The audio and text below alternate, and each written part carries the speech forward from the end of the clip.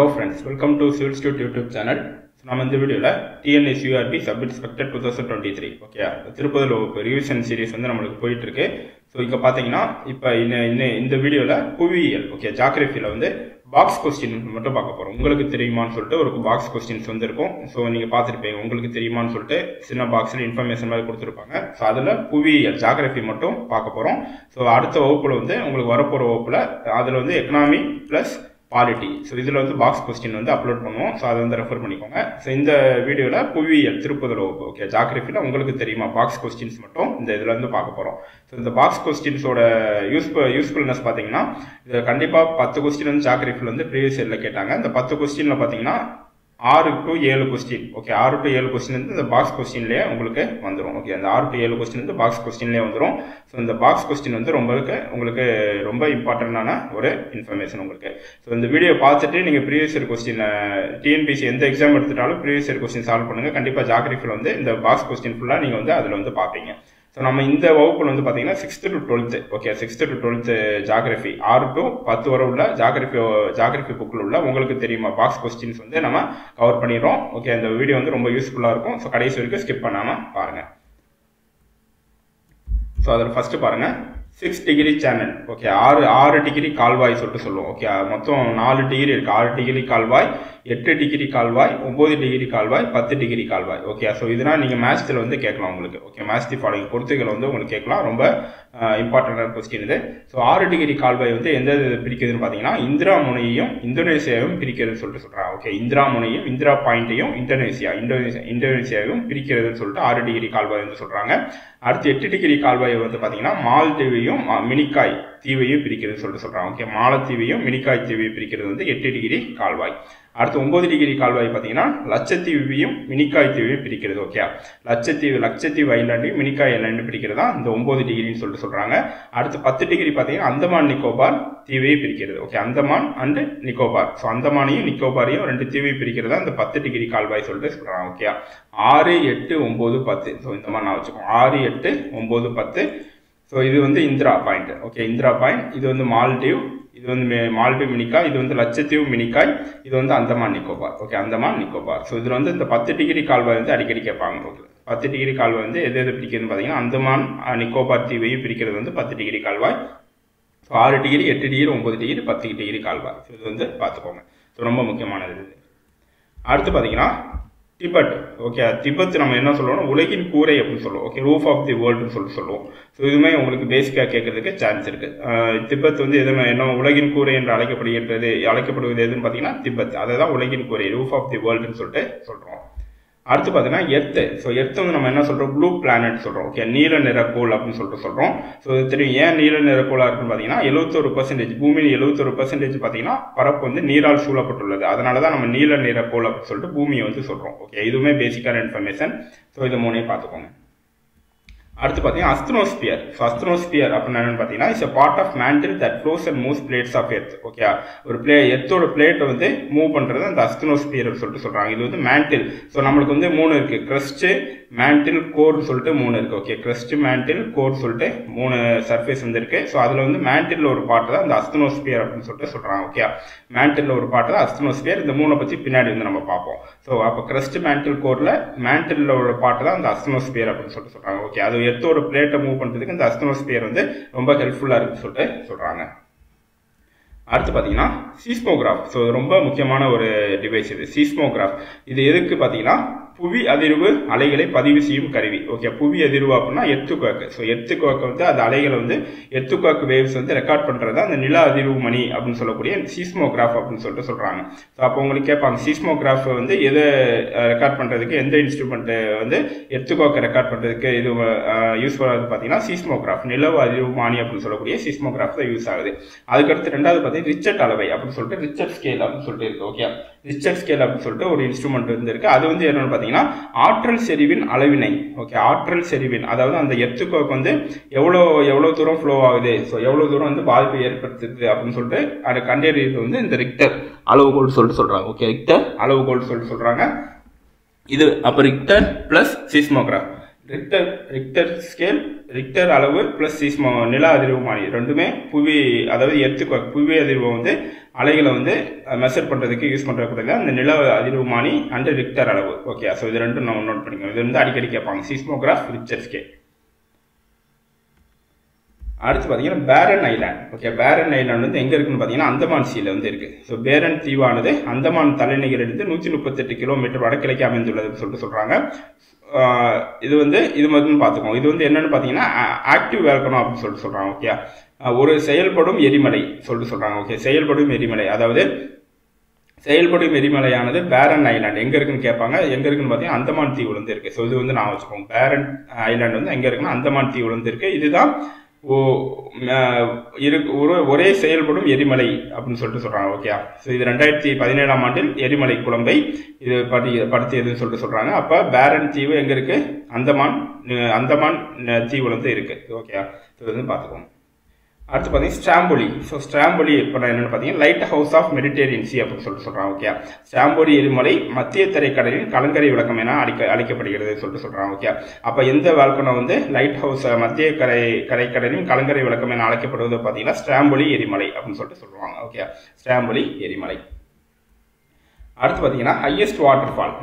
தென் அமெரிக்காவில் உள்ள வெனிசுலா நாட்டில் காணப்படும் ஏஞ்சல் நீர்வீழ்ச்சி தான் உலகிலேயே மிக உயரமான நீர்வீழ்ச்சி. ஓகே, இதுதான் ஒன் லைனர் கொஸ்டின், நான் உங்களுக்கு கேட்கறதுக்கு சான்ஸ் இருக்கு. ஓகே, சவுத் அமெரிக்காவில் உள்ள angel falls highest water falls சொல்கிறாங்க. ஓகே, உலகிலேயே மிக உயரமான நீர்வீழ்ச்சி அது ஏஞ்சல் நீர்வீழ்ச்சி. அது எங்கே இருக்குன்னு பார்த்தீங்கன்னா தென் அமெரிக்காவில் வந்து இருக்குது, சவுத் அமெரிக்காவில் வந்து இருக்கு ஏஞ்சல் நீர்வீழ்ச்சி.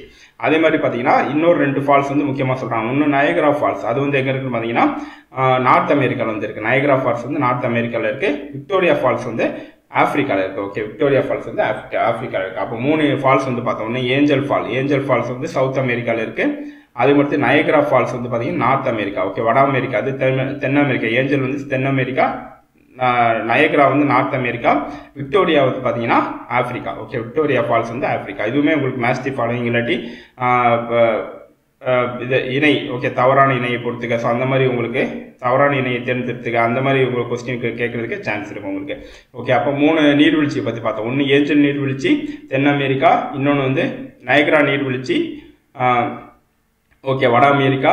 ஸோ அதுக்கடுத்து போய் விக்டோரியா நீர்வீழ்ச்சி ஆப்பிரிக்கா. ஓகே, விக்டோரியா நீர்வீழ்ச்சி ஆப்பிரிக்கா. இதில் வந்து உலகிலேயே மிக உயரமான நீர்வீழ்ச்சி எதுன்னு பார்த்தீங்கன்னா ஏஞ்சல் நீர்வீழ்ச்சி சவுத் அமெரிக்கா, தென் அமெரிக்காவில் வந்து இருக்குது. ஸோ இந்த 3 நீர்வீழ்ச்சியை பற்றி பார்த்துக்கோங்க. அடுத்து பார்த்தீங்கன்னா first longest beach in the world. So first longest நம்மளுக்கு தெரியும். செகண்ட் லாங்கஸ்ட் பீச் வந்து மெரினா, சென்னையில் இருக்கிற மெரினா பீச் தான் செகண்ட் லாங்கஸ்ட் பீச் சொல்கிறோம். அப்போ ஃபர்ஸ்ட் லாங்கஸ்ட் பீச் எதுன்னு பார்த்தீங்கன்னா Miami beach. Okay, United state of அமெரிக்காவில் உள்ள மியாமி பீச் தான் ஃபர்ஸ்ட் லாங்கஸ்ட் பீச் சொல்கிறாங்க. ஸோ சென்னையில் உள்ள மெரினா பீச்சை செகண்ட் லாங்கஸ்ட் பீச் சொல்கிறாங்க. உலகிலேயே மிக நீளமான கடற்கரை அமெரிக்காவில் புளோரிடா மாநிலத்தில் தெற்கில் காணப்படும் மியாமி கடற்கரையாகும். ஓகே, உலகிலேயே மிக நீளமான கடற்கரை மியாமி கடற்கரை எங்கே இருக்குன்னு பார்த்தீங்கன்னா யூஎஸ்ஏல அமெரிக்காவில் இருக்கு. 2வது நீண்ட கடற்கரை மெரினா, சென்னையில் உள்ள மெரினா கடற்கரை அப்படின்னு சொல்கிறாங்க. இதுவுமே பார்த்துக்கோங்க. அப்போ ஃபர்ஸ்ட் இது ஹையஸ்ட் வாட்டர் ஃபால் வந்து angel falls, first longest beach வந்து மியாமி பீச் அமெரிக்காவில் இருக்குது. செகண்ட் லாங்கஸ்ட் வந்து மெரினா பீச் சென்னையில் இருக்குது. ஓகே, அடுத்து வந்து பார்த்தீங்கன்னா இம்பார்ட்டன்ட் டேஸ். சமச்சீர் புக்கில் இருக்கிற நாட்கள் மட்டும் படித்தாலே உங்களுக்கு போதும். சமச்சீர் புக்கில் உள்ள நாட்கள் மட்டும் படித்தாலே உங்களுக்கு போதும். ஸோ முக்கியமான நாட்கள் பாருங்கள். 11th ஜூலை வேர்ல்டு பாப்புலேஷன் டேன்னு சொல்கிறாங்க. ஓகே, உலக மக்கள் தொகை தினம். ஜூலை 11 வந்து உலக மக்கள் தொகை தினம். பிப்ரவரி 21 பார்த்தீங்கன்னா பன்னாட்டு தாய்மொழி தினம் சொல்கிறாங்க, international mother language day. So பிப்ரவரி 21 வந்து பன்னாட்டு தாய்மொழி தினம், international mother language day. So இந்த 2 டேவை பார்த்துக்கோங்க. அடுத்து பார்த்தீங்கன்னா விண்ட்ஃபார்ம்ஸ் ஸ்டேட். Okay, விண்ட்ஃபார்ம்ஸ் state. ஸோ காற்றாலை பண்ணைகள் எந்தெந்த மாநிலத்தில் இருக்குன்னு சொல்கிறாங்க. முப்பந்தல் எங்கே இருக்குன்னு பார்த்தீங்கன்னா தமிழ்நாட்டில் வந்து இருக்குது. முப்பந்தல் தமிழ்நாடு கன்னியாகுமரியில் இருக்குது. அதே மாதிரி ஜெய்சால்மர் வந்து ராஜஸ்தானில் இருக்குது. பிரம்மன்வேல் அப்படின்னு சொல்லக்கூடிய மகாராஷ்டிராவில் இருக்குது. தால்கான் அப்படின்னு சொல்ல இது காற்றாலை பண்ணை வந்து மகாராஷ்டிராவில் இருக்குது. தாமன் ஜோதி அப்படின்னு சொல்லக்கூடிய ஒடிசாவில் இருக்குது. ஓகே, ஸோ இது வந்து பார்த்துக்கோங்க. இதில் முப்பந்தல் ஜெய்சால்மர் வந்து அடிக்கடி கேட்பாங்க. முப்பந்தல் வந்து தமிழ்நாடு கன்னியாகுமரி, அதே மாதிரி ஜெய்சால்மர் வந்து ராஜஸ்தான், பிரம்மவேல் மகாராஷ்டிரா, தால்கோன் மகாராஷ்டிரா, தாமன் ஜோடி ஒடிசா. இது 2 மகாராஷ்டிரா, இது வந்து ஒடிசா. தாமன் ஜோடி வந்து ஒடிசா. ஓகே, அடுத்து hydro electric project. Hydro electric project பார்த்தீங்கன்னா தெரி டேம். ஸோ இது வந்து முக்கியம், ரொம்ப முக்கியம் அது. ஸோ அடிக்கடி வருஷம் ஒரு கொஸ்டின் எந்த எந்த எக்ஸாம் எடுத்துக்கிட்டாலும் இந்த இதில் இந்த டேம்லேருந்து ஒரு கொஸ்டின் கண்டிப்பாக வந்து வந்துடும் உங்களுக்கு. ஓகே. ஸோ தெரி அணை எங்கே இருக்க மாதிரி எந்த ஸ்டேட்டில் இருக்கும்? உத்தரகாண்ட் ஸ்டேட்டில் வந்து இருக்குது. தெரி அணை வந்து உத்தரகாண்ட் ஸ்டேட்டில் வந்து இருக்குது. அதே மாதிரி பார்த்தீங்கன்னா ஸ்ரீசைலம் டேம் வந்து பார்த்தீங்கன்னா ஆந்திர பிரதேசில் வந்து இருக்குது. ஸ்ரீசைலம் அணை வந்து ஆந்திர பிரதேசில் இருக்குது. நாகார்ஜுனா சாகர் அணை வந்து பார்த்தீங்கன்னா ஆந்திர பிரதேசில் இருக்குது. அதே மாதிரி சர்தார் சரோவர் டேம் பார்த்தீங்கன்னா அணை பார்த்தீங்கன்னா குஜராத்தில் இருக்குது. ஓகே. சர்தார் சரோவர் டேம் வந்து குஜராத்தில் இருக்குது. பக்ரானங்கல் டேம் வந்து பார்த்தீங்கன்னா பஞ்சாப்ல இருக்குது. பக்ரானங்கல் பஞ்சாப். இந்த ரிவர் என்ன நதிக்கரையில் இருக்கும்போது சட்லஜ் நதிக்கரையில் வந்து இருக்கு. ஓகே. சட்லஜ் நதிக்கரையில் உள்ளதான் இந்த பக்ரானங்கல் டேம் பஞ்சாப் ஸ்டேட்ல இருக்கு. கோய்னா டேம் பார்த்தீங்கன்னா மகாராஷ்டிரால இருக்கு. மேட்டூர் டேம் தமிழ்நாடு, இது தெரியும். இடுக்கி டேம் வந்து கேரளா. ஓகே. இடுக்கி டேம் வந்து கேரளா. ஸோ இதுல எக்ஸாம்பிள் பார்த்தீங்கன்னா இந்த தெரி டேம், நாகார்ஜுனா சாகர், சர்தார் சரோவர், பக்ரானங்கல். ஸோ இது 4 அடிக்கடி கேட்பாங்க உங்களுக்கு. ஸோ இந்த தெரி அணை, நாகார்ஜுனா சாகர் அணை, சர்தார் சரோவர் அணை, பக்ரானங்கல் அணை, இது 4மே உங்களுக்கு அடிக்கடி கேட்பாங்க. ஸோ இந்த ஸ்டேட் மட்டும் பார்த்துக்கோங்க. உங்களுக்கு இந்த வட்டம் எஸ்ஏல இது கேட்கறதுக்கு ரொம்ப சான்ஸ் இருக்கு. அடுத்து பார்த்தீங்கன்னா கேஸ்ட்ரோனமி அப்படின்னா என்னன்னா, கேஸ்ட்ரோனமி இது வந்து கலாச்சார சுற்றுலாவின் அம்சத்தை குறிக்கிறது சொல்றாங்க. ஓகே. ஸோ இதெல்லாம் உங்களுக்கு ஜென்ரலாக ஒரு கொஸ்டின் மாதிரி இருக்கும். ஆனால் இந்த பாக்ஸில் இருந்தால் கொஸ்டின் வந்து கேட்பாங்க உங்களுக்கு. ஓகே. அப்போ கேஸ்ட்ரோனமி அப்படின்னா என்னன்னு பார்த்தீங்கன்னா கலாச்சார சுற்றுலாவின் அம்சம் அப்படின்னு சொல்லக்கூடியதான் இந்த கேஸ்ட்ரோனமி அப்படின்னு சொல்றோம். ஓகே. இது வந்து பார்த்துக்கோங்க, ரொம்ப முக்கியமானது. அடுத்து இந்தியாவில் உள்ள மலைவாழ் இடங்கள். ஓகே. ஸோ இதுவுமே அடிக்கடி கேட்பாங்க. இதுவுமே அடிக்கடி எக்ஸாம்பிள் கேட்கறது. இந்தியாவில் உள்ள மலைவாழ் இடங்கள். கொடைக்கானல் தெரியும், தமிழ்நாடு. ஓகே. கொடைக்கானல் ஊட்டி வந்து தமிழ்நாடு. நைனிடால் வந்து உத்தரகாண்ட். டார்ஜிலிங் மேற்கு வங்காளம். ஓகே. நைனிடால் முசோரி ரெண்டுமே உத்தரகாண்ட் தான். டார்ஜிலிங் வந்து மேற்கு வங்காளம். ஸ்ரீநகர் வந்து ஜம்மு அண்ட் காஷ்மீர். ஷில்லாங் வந்து மேகாலயா. சிம்லா வந்து இமாச்சல் பிரதேஷ். மூணாறு கேரளா. காங்டாக் வந்து சிக்கிம். ஓகே. காங்டாக் வந்து சிக்கிம். ஸோ இதில் பார்த்தீங்கன்னா நைனிடால், முசோரி, டார்ஜிலிங், ஷில்லாங், சிம்லா, காங்டாக் இதெல்லாம் அடிக்கடி கேட்கறது. ஓகே. மூணாறு வந்து உங்களுக்கு தெரியும், கேரளா தெரியும். ஸோ இந்த ஹில் ஸ்டேஷன்னா அடிக்கடி கேட்கறது. ஓகே. நைனிடால் வந்து உத்தரகாண்ட், டார்ஜிலிங் வெஸ்ட் பெங்கால், ஷில்லாங் மேகாலயா, சிம்லா வந்து ஹிமாச்சல் பிரதேஷ், காங்டாக் வந்து சிக்கிம். அடுத்து water falls geographical location. Okay. Water falls geographical location என்னன்னு பார்த்தீங்கன்னா தலையார் வாட்டர் ஃபால், தலையார் நீர்வீழ்ச்சி. ஸோ தலையார் நீர்வீழ்ச்சி வந்து தமிழ்நாட்டில் திண்டுக்கல் மாவட்டத்தில் உள்ளதுன்னு சொல்றாங்க. தலையார் நீர்வீழ்ச்சி வந்து தமிழ்நாட்டில் திண்டுக்கல் மாவட்டத்தில் உள்ளது. ஸோ தமிழ்நாட்டில் உள்ளதுன்னு தெரியும். எந்த மாவட்டம் பார்த்தீங்கன்னா திண்டுக்கல் மாவட்டத்தில் தாளையார் நீர்வீழ்ச்சி வந்து இருக்கு. ஓகே. ஸோ இந்த நீர்வீழ்ச்சியின் அமைப்பு குதிரைவால் போன்று அமைந்துள்ளது சொல்றாங்க. குதிரைவால் போன்று அமைந்துள்ளது அந்த தாளையார் நீர்வீழ்ச்சி திண்டுக்கல் மாவட்டத்தில் தமிழ்நாட்டில் இருக்கு. அதே மாதிரி ஜோக் நீர்வீழ்ச்சி வந்து பார்த்தீங்கன்னா கர்நாடகாவில் இருக்கு. ஓகே. கர்நாடகாவில் இருக்கு. ஜோக் நீர்வீழ்ச்சி வந்து கர்நாடகாவில் இருக்கு. இந்த என்னென்ன நீர்வீழ்ச்சி எந்தெந்த ஸ்டேட்ல இருக்கு மட்டும் பார்த்தீங்கன்னா அது போதும். அடுத்து நோக்காலிக்காய் நீர்வீழ்ச்சி வந்து எங்க இருக்குன்னு பாத்தீங்கன்னா மேகாலயா. ஓகே. மேகாலயால இருக்கு. ஸோ நோக்காலிக்காய் நீர்வீழ்ச்சி வந்து மேகாலயால இருக்கு. அதே மாதிரி தலக்கோணம் நீர்வீழ்ச்சி வந்து ஆந்திராவில் இருக்கு. தலக்கோணம் வந்து ஆந்திராவில் இருக்கு. அதிரப்பள்ளி நீர்வீழ்ச்சி வந்து கேரளாவில் இருக்கு. அதிரப்பள்ளி கேரளா. ஓகே. நல்லா பாருங்க. தலையார் வந்து இதெல்லாம் கேட்கறதுக்கு ரொம்ப சான்ஸ் இருக்கு. தலையார் வந்து பாத்தீங்கன்னா தமிழ்நாடு. அடுத்து ஜாக் வாட்டர் ஃபால்ஸ் வந்து கர்நாடகா. ஸோ தமிழ்நாட்டுனால என்ன டிஸ்ட்ரிக்ட் பார்த்தது? திண்டுக்கல் டிஸ்ட்ரிக்ட்ல தலையார் வாட்டர் ஃபால்ஸ் வந்து இருக்கு. ஓகே. அதுக்கடுத்து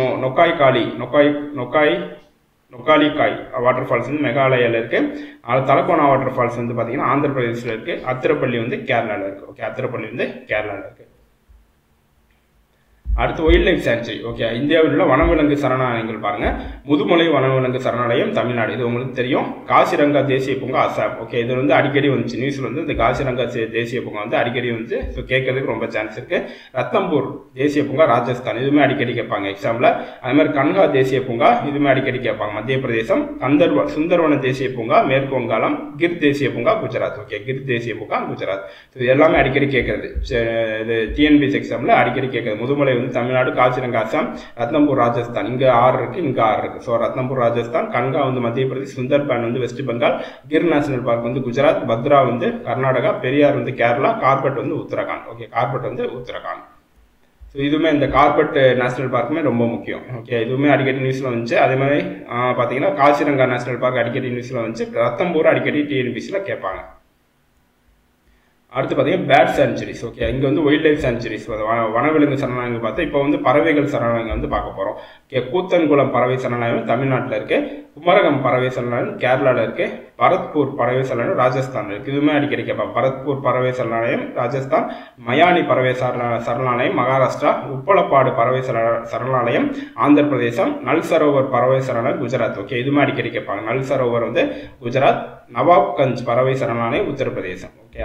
ஸோ இதில் வந்து பறவைகள் சரணாலயம்ல நல் சரோவர் பேர்ட் சான்ச்சுரி மட்டும் பார்த்தோம்னா குஜராத்தில் இருக்குது. ஸோ இதுவுமே அடிக்கடி கேட்பாங்க. ஓகே, பரத்பூர் வந்து ராஜஸ்தான், இது Koothankulam bird sanctuary Tamil Nadu. So நம்ம தமிழ்நாடு இருக்கனால ரொம்ப முக்கியம். இது பரத்பூர் வந்து ராஜஸ்தான், நல் சரோவர் வந்து குஜராத்.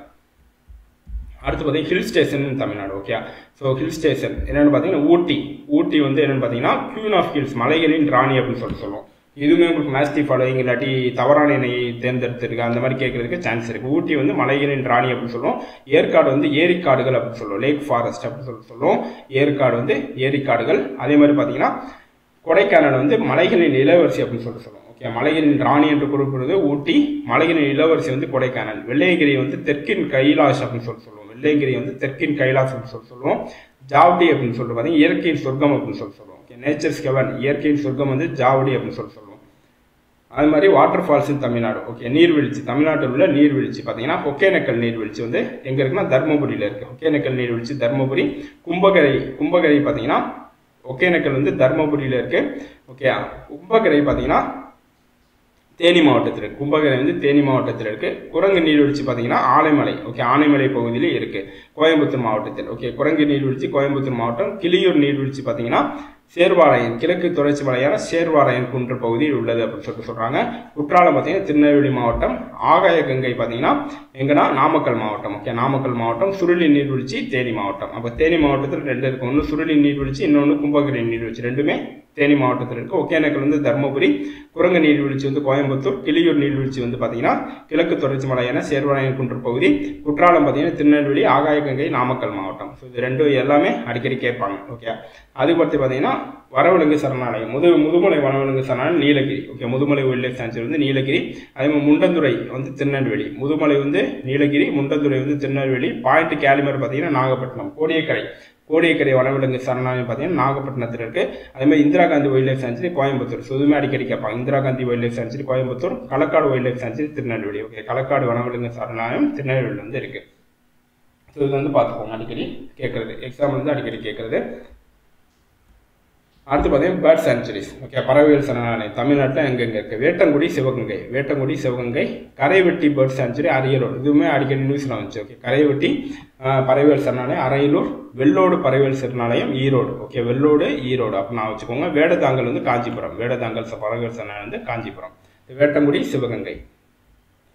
அடுத்து பார்த்தீங்கன்னா name of national park. Okay, wild national park பார்த்தீங்கன்னா கிண்டி தேசிய பூங்கா.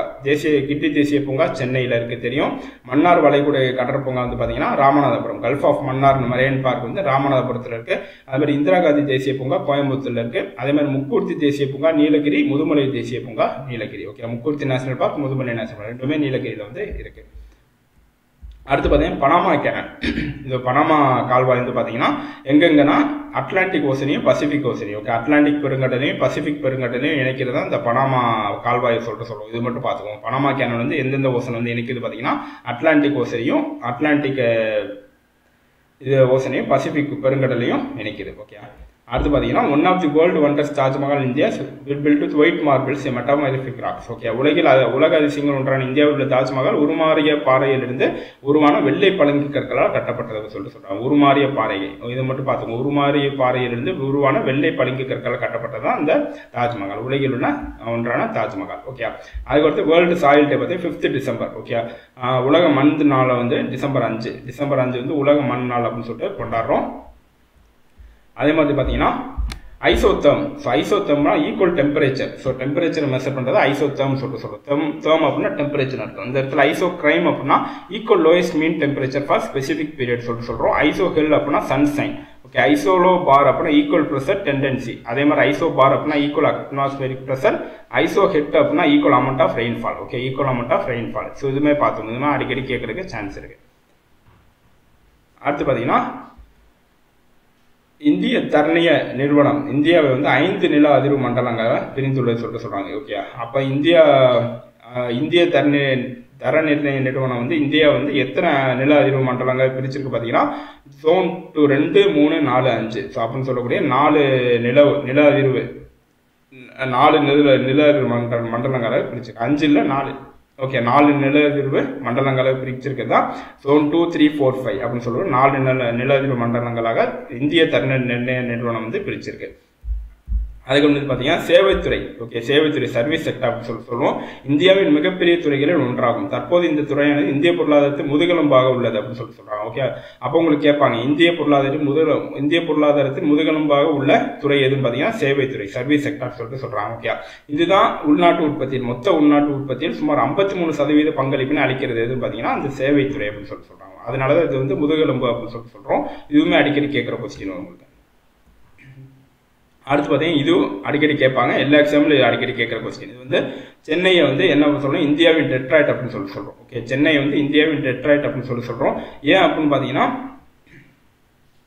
உலக புகழ்பெற்ற வாகன தொழிலகங்கள். ஓகே, வாகன தொழில் ஆட்டோமொபைல் இண்டஸ்ட்ரீஸ் வந்து சென்னையில் இருக்கிறதுனால தான், வாகன தொழிலகங்கள் வந்து சென்னையில் இருக்கிறதுனால தான் சென்னை வந்து இந்தியாவின் டெட்ராய்ட் அப்படின்னு சொல்லிட்டு சொல்றோம். ஓகே, ஸோ இதுவுமே அடிக்கடி கேட்பாங்க. அதுக்கடுத்து பார்த்தீங்கன்னா கண்ட்ரி ஈஜிப்ட். ஸோ ஈஜிப்ட் வந்து நம்ம என்ன சொல்லுவோம் பார்த்தீங்கன்னா கிஃப்ட் ஆஃப் நைல் அப்படின்னு சொல்லுவோம். ஓகே, கிஃப்ட் ஆஃப் நைல், எகிப்தின் நன்கொடை அப்படின்னு சொல்லக்கூடிய எந்த நதின்னு பார்த்தீங்கன்னா நைல் நதியை வந்து எகிப்தின் நைல் நன்கொடை அப்படின்னு சொல்லுவோம். ஓகே, இது வந்து பார்த்தோம் டிபெட் வந்து என்ன சொல்லுவோம், ரூஃப் ஆஃப் தி வேர்ல்டுன்னு சொல்லுவோம். ஓகே, டிபெட் வந்து ரூஃப் ஆஃப் தி வேர்ல்டுன்னு சொல்லுவோம். அதே மாதிரி பார்த்தீங்கன்னா நைலை வந்து கிஃப்ட் ஆஃப் நைல், ஈஜிப்ட் வந்து கிஃப்ட் ஆஃப் தி நைல் சொல்லுவோம். ஓகே, நைல் நதி வந்து எகிப்தின் வாழ்வாதாரம் அப்படின்னு சொல்லிட்டு சொல்றோம். இது வந்து இம்பார்ட்டன்ட். அடுத்து பார்த்தீங்கன்னா ஆஸ்திரேலியா. ஸோ ஆஸ்திரேலியா டிஸ்கவர் பண்ணது யாருன்னு பார்த்தீங்கன்னா கேப்டன் ஜேம்ஸ் குக். ஸோ இதுவுமே உங்களுக்கு எஸ்ஐ எக்ஸாம் பொறுத்தளவு இந்த மாதிரி ஃபேக்சுவல் கேட்கறதுக்கு சான்ஸ் இருக்கு. ஓகே, அதனால இதுவுமே பார்த்துக்கோங்க. ஆஸ்திரேலியா கண்டத்தை வந்து கண்டுபிடிச்ச யாருன்னு பார்த்தீங்கன்னா கேப்டன் ஜேம்ஸ் குக் அப்படின்னு சொல்லுவதை கண்டுபிடிச்சார். ஓகே, அதே மாதிரி பார்த்தீங்கன்னா இதுவுமே ரொம்ப முக்கியம். ஓகே, இது வந்து இந்த இதை வந்து பின்னாடி பார்ப்போம்.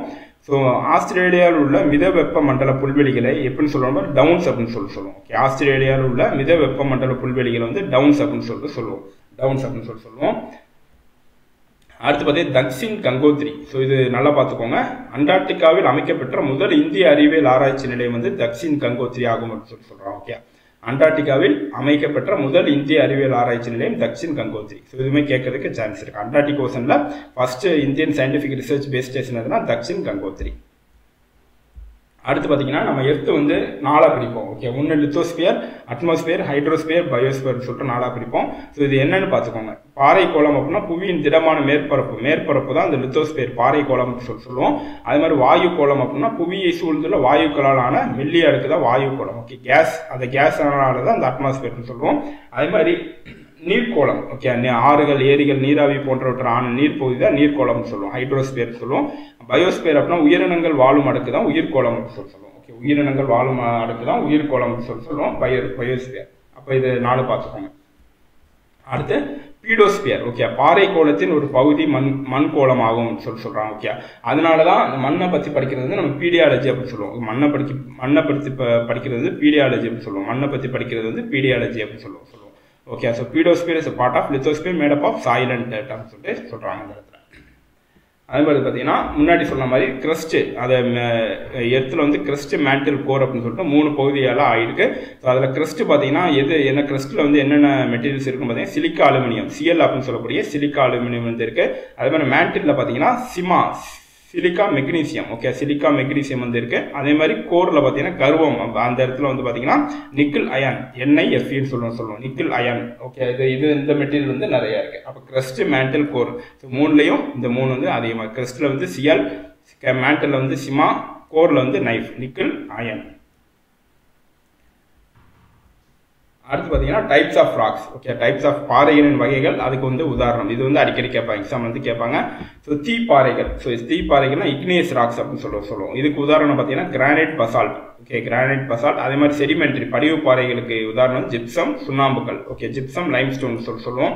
அது மாதிரி உருமாறிய பாறைகள், மெட்டாமார்பிக் உருமாறிய பாறைகள் பார்த்தீங்கன்னா வைரம், பளிங்குக்கல். ஓகே, இந்த உருமாறிய பாறைகள்னால தான் என்ன தாஜ்மஹால். ஓகே, இந்த ஒயிட் மார்பிள்ஸ் வந்து தாஜ்மஹால் வந்து கட்டினாங்கன்னு சொல்லிட்டு சொல்றாங்க. உருமாறிய பாறைகளுக்கு எக்ஸாம்பிள் பார்த்தீங்கன்னா வைரம், பளிங்குக்கல், மார்பிள். ஓகே, வைரம், டைமண்ட், மார்பிள். அதே பார்த்தீங்கன்னா ஸோ இந்த லேக் கன்வார் அப்படின்னு சொல்லிட்டு ஒரு கன்வார் லேக்னு சொல்லிட்டு பீகார்ல வந்து இருக்கு. ஓகே, இந்தியாவில் பீகார்ல வந்து இருக்கு. இதுதான் வந்து பார்த்தீங்கன்னா ஏசியாவில் உள்ள மிகப்பெரிய நன்னீர் குருட்டு ஆறு அப்படின்னு சொல்றாங்க. ஓகே, இப்போ வந்து இது வந்து கேட்கறதுக்கு ரொம்ப சான்ஸ் இருக்கு. இந்தியாவில் ஏசியாவில் உள்ள மிகப்பெரிய நன்னீர் குருட்டு ஆறு எதுன்னு பார்த்தீங்கன்னா பீகாரில் உள்ள கன்வரி ஏரி அப்படின்னு சொல்றாங்க. பீகாரில் உள்ள கன்வரி ஏரி தான் ஏசியாவில் நன்னீர் குருட்டு ஆறு. ஓகே, கன்வரி ஏரி தான் ஏசியாவில் உள்ள மிகப்பெரிய நன்னீர் குருட்டு ஆறு எதுனா பீகாரில் உள்ள கன்வரி ஏரி. ஸோ இது வந்து நல்லா பார்த்துக்கணும். அதே மாதிரி கங்கை பிரம்மபுத்திர டெல்டா தான் உலகின் மிகப்பெரிய டெல்டா அப்படின்னு சொல்றாங்க. ஓகே, இது வந்து அடிக்கடி கேட்பாங்க. உலகின் மிகப்பெரிய டெல்டா எதுன்னு பார்த்தீங்கன்னா நம்ம இந்தியாவில் உள்ள கங்கா பிரம்மபுத்திரா டெல்டா அப்படின்னு சொல்ல உலகின் மிகப்பெரிய டெல்டா அப்படின்னு சொல்றாங்க. ஓகே, அடுத்து ஐடிஇசட் அண்ட் டோல்ட்ரம்ஸ் அப்படின்னு சொல்லிட்டு ரெண்டு கான்செப்ட் இருக்கு. Okay, ஐடிசிஇசட் and டோல்ட்ரம். ஓகே, ஐடிசிஇசட் அப்படின்னு என்னன்னு பார்த்தீங்கன்னா துணை வெப்ப உயர் அழுத்த மண்டலங்களிலிருந்து குவியும் காற்று பகுதியானது வெப்பமண்டல நிலக்கோட்டு பகுதியிலிருந்து மேலெழுக்கும் காற்றுகள் காணப்படும் பகுதியாகும் சொல்றாங்க. இது ஐடிசிஇசட். டோல்ட்ரம்ஸ் அப்படின்னு என்ன பார்த்தீங்கன்னா அமைதி எதிர்பாராத காற்றுகள் மற்றும் திடீர் சூறாவளிக்கு ஏற்படும் நிலக்கோட்டு பகுதி. ஓகே, இது வந்து அமைதி மண்டலம் சொல்றோம். ஓகே, டால்ட்ரம்ஸ் அப்படின்னா அதை வந்து நம்ம அமைதி மண்டலம் அப்படின்னு சொல்றோம். ஓகே, அப்போ இதை ரெண்டும் பார்த்துக்கோங்க. டால்ட்ரம் அப்படின்னா அமைதி மண்டலம், ஐடிசி அப்படின்னா வெப்பமண்டல நிலக்கோட்டு பகுதியிலிருந்து எழுப்பப்படும் காற்றுகள். ஓகே, காணப்படும் பகுதி தான் இந்த ஐடிசிஇசட் அப்படின்னு சொல்லுவோம். ஓகே, அதே மாதிரி பார்த்தீங்கன்னா கொரியாலிஸ் எஃபெக்ட் அப்படின்னு சொல்லிட்டு இருக்கு. ஓகே, கொரியாலிஸ் விளைவு அப்படின்னு சொல்லிட்டு ஒன்று இருக்கு. ஸோ கொரியாலிஸ் விளைவு அப்படின்னு என்னென்னு பார்த்தீங்கன்னா சாதாரண ஒரு காற்று தான் வீசும் பாதையிலிருந்து விலகி வீசுவது தான் அந்த கொரியாலிஸ் விளைவு அப்படின்னு சொல்லுவோம். ஓகே, காற்று வந்து பகுதியிலிருந்து ஒரு வடக்கு பார்த்து வீசுது, அந்த காற்று வந்து தெற்கு பார்த்து வீசுறது மாற்றி வீசுறது தான் வடக்கு.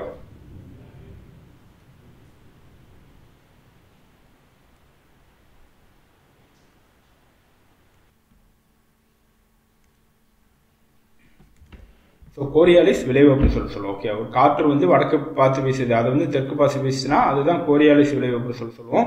புவியின் சுழற்சி காரணமாக காற்று தான் வீசும் பாதையிலிருந்து விலகி வீசும். ஸோ காற்று தான் வீசும் பாதையிலிருந்து விலகி வீசுவது தான் கோரியாலிஸ் விளைவு அப்படின்னு சொல்லுவோம். ஓகே, இதுல வந்து இந்த பாயிண்ட் வந்து நீங்க என்ன நோட் பண்ணணும் பார்த்தீங்கன்னா ஸோ இந்த காற்று வந்து வட அரைக்கோளத்தில் வலப்புறமாகவும், ஓகே இதுதான் முக்கியம், வட அரைக்கோளத்தில் வலப்புறமாகவும் தென் அரைக்கோளத்தில் இடப்புறமாகவும் விலகி வீசுகின்றன. ஸோ இதுதான் கோரியாலிஸ் விளைவு அப்படின்னு சொல்லுவோம். ஓகே, ஸோ இதுதான் இந்த பாயிண்ட் தான் கொஸ்டின்ல வந்து கேட்பாங்க உங்களுக்கு. ஸோ விண்ட்ஸ் ஆர் டிஃப்ரெக்டட் ரைட் இன் தி நார்தன் ஹெமிஸ்பியர் ரைட்ல வந்து நார்தன் ஹெமிஸ்பியர்லையும் லெஃப்ட்ல வந்து சதர்ன் ஹெமிஸ்பியர்லையும் வீசுறது தான் இதை கோரியாலிஸ் விளைவு அப்படின்னு சொல்லுவோம். காற்று வட அரைக்கோளத்தில் வலப்புறமாகவும் தென் அரைக்கோளத்தில் இடப்புறமாகவும் விலகி வீசுவது தான் இந்த கோரியாலிஸ் விளைவு அப்படின்னு சொல்லிட்டு சொல்றோம்.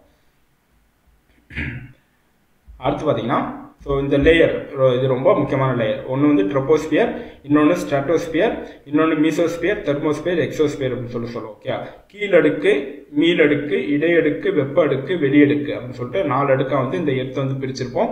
ஸோ இதில் பார்த்தீங்கன்னா இந்த வளிமண்டல கீழடுக்கில் ட்ரோபோஸ்பியர் அப்படின்னு சொல்லுவோம். ஓகே, இதுதான் வளிமண்டல கீழடுக்கு. ஸோ கடைசியில் ஃபர்ஸ்ட் ஆரம்பிக்கிறத கீழடுக்குன்னு சொல்லுவோம்.